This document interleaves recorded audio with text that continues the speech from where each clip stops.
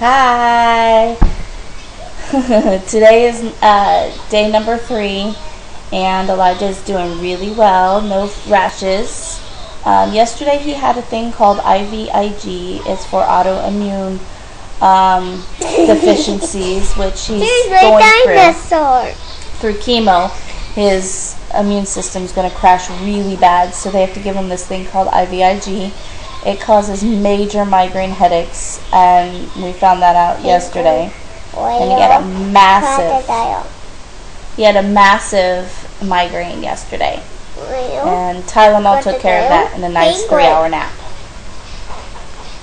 And obviously he's doing really well today. We're going on our second day of chemo today, probably about 11 o'clock today.